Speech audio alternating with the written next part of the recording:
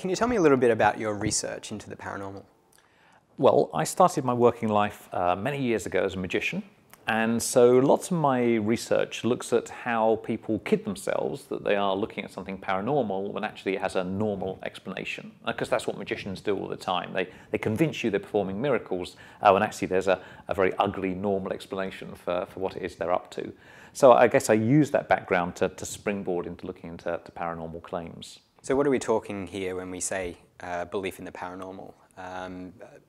Psychics talking to the dead? What are some specific examples that you've dealt with? Yeah, so I've looked at mediums who claim to talk to the dead, psychics who will tell you something about yourself that they allegedly picked up through their amazing abilities and sometimes predict the future. And that can take many forms. It might be a tarot reader, it might be a palmist, it might be somebody looking at the tea leaves or a crystal ball.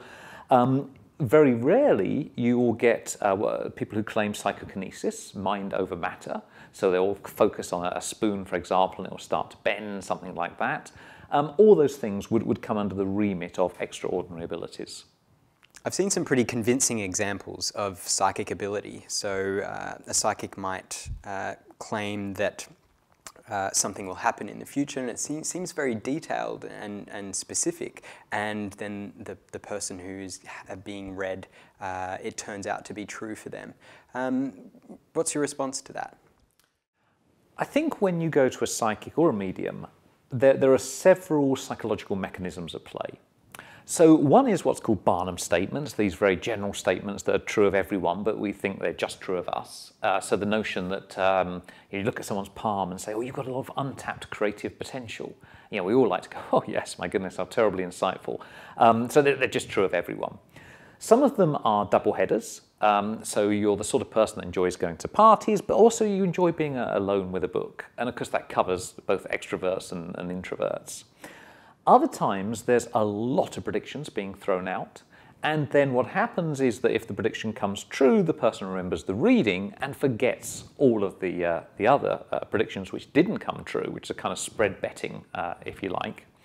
Sometimes there's self-fulfilling prophecy. You say to somebody, oh my goodness, you're applying for some sort of new job, and they go, yes, oh, it's going to go really well. Well, now they're extra confident when they go into the interview, and so the prediction creates the future. So, you know, most of the time when someone's talking to us and they talk about what they're going to do that evening or whatever, it's pretty vague. And we sharpen up those comments to make sense of them. And that's what's happening when you go to a psychic. The difference is they can't actually predict the future. So the fact that we are so good at communicating with one another that we can infer what somebody means even though the words aren't there means that we're wonderful interpersonally.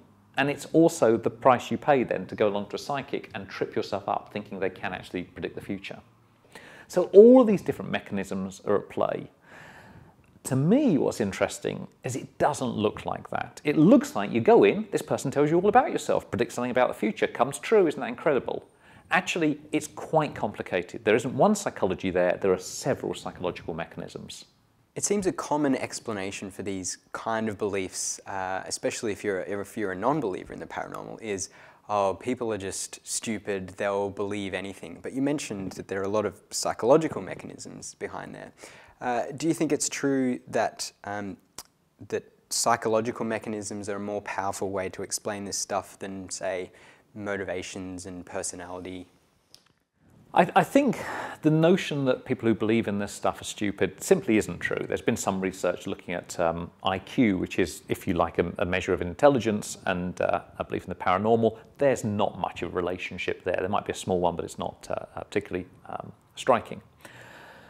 I think what's happening is that a lot of people want to believe in this stuff. Why else would you go to a psychic? You are probably looking for some sort of guidance.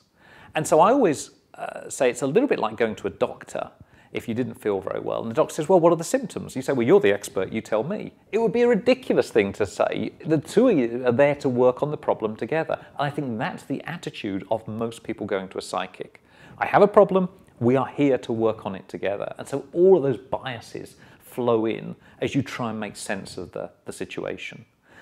And there is some research suggesting that if people are having a tough time in their lives, if they're facing uncertainty, or as a child they faced a lot of uncertainty and upset, then that tends to bias them towards believing in the paranormal, thinking there is a magical solution to their problems.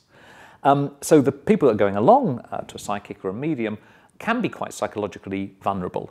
And of course, one of the issues here is whether going along to the psychic or medium helps, and whether they'd be better off in a more sort of mainstream counselling scenario. Can you tell me about the nature of superstitious belief? Why do you suppose it is that we all believe some pretty strange things?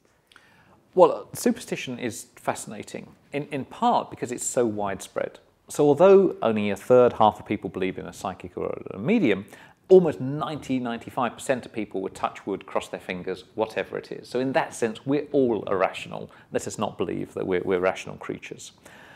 Why do we go for it? Well, I suspect because we're told from a very young age that there might be something to it. Otherwise, you might get bad luck, and that's a real problem. And it only takes a few seconds just to touch wood or whatever. If it was a very elaborate ritual, I suspect it wouldn't catch on quite so quickly. If the idea was you have to do 3 forward rolls and a star jump every single time you say something like, I hope that goes well, then people wouldn't be quite as superstitious. So part of it is it costs very little. And if it is true, the benefits are enormous. The other thing is that we often are one-trial learners. So if we do something, like we wear our lucky shirt and we go along to a job interview and it's, oh my goodness, it goes wonderfully, then we think, wow, this shirt is somehow linked to me doing well, and I'll wear it again next time.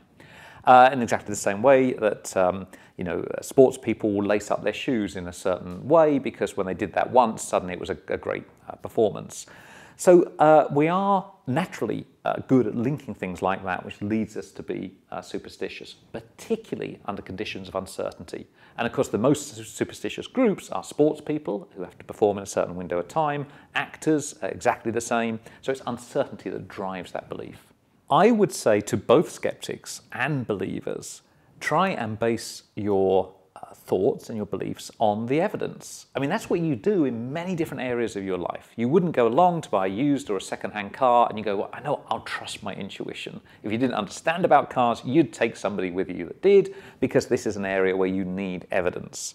And I would say, if you're going along to a psychic or a medium, understand the tricks of the trade. Be an informed client. And if you see them being used, get out of there. My name is Richard. I think about the paranormal.